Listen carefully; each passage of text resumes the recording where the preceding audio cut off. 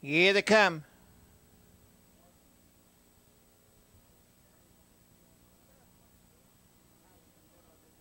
They're off. Out in the middle of the track, Kelly Tuck Gregg for the early lead. Coming away second along the rail, Legendary Lad hung on the outside. Third, Almost Sunday.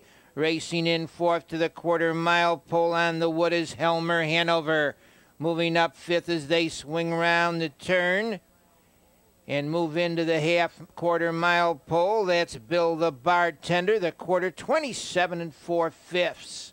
On the front end, the leader by a length and 3/4. Kelly Tuck Gregg racing in second position. Almost Sunday down along the rail third. Legendary Lad. They go into the half-mile pole. The leader by 2 open lengths now as they go to the half-mile marker. That's Kelly Tuck Gregg dropping in along the inside, second to the half.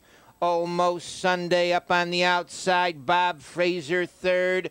The half, 56 4/5, racing in fourth. Legendary Lad on the outside, racing in fifth round the turn and settling in now. That's Smooth World. And around the turn on the inside with a short lead. Kelly Tuck Gregg on the outside, the challenger. Second, Bob Fraser. It's Kelly Tuck Gregg, the leader. Bob Fraser out there second. Smooth World racing third. Now it's Bob Fraser getting the lead. Kelly Tuck Gregg is still there along the rail. Bob Fraser on the outside, Kelly Tuck Gregg on the inside. It's Kelly Tuck Gregg, Bob Fraser. It's Kelly Tuck Gregg fighting back. Bob Fraser on the outside. Kelly Tuck Gregg, Bob Fraser, Smooth World closing ground. It's going to be tight.